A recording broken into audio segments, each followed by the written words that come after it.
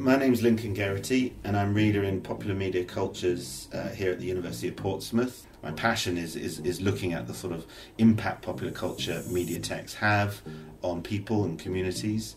Star Trek, for example, has been around for over 50 years. It's garnered a massive fan following across the globe. So fans will stand up in a sort of mass Q&A in front of thousands of other fans and say that, you inspired me when you grow up.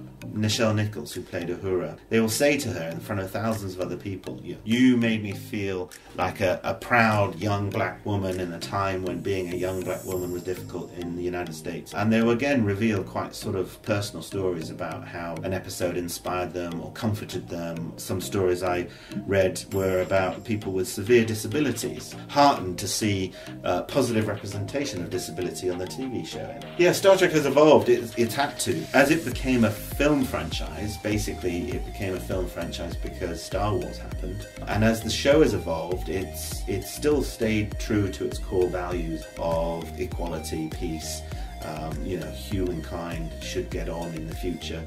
Fandom now is a very professional activity. A lot of them have turned their hobby into a profession. Although this convention is mega, it's global, new generations of fans are turning up, it reminds me that there is a history to this fandom. And I think that's something that, as fan scholars, we need to sort of explore in more detail.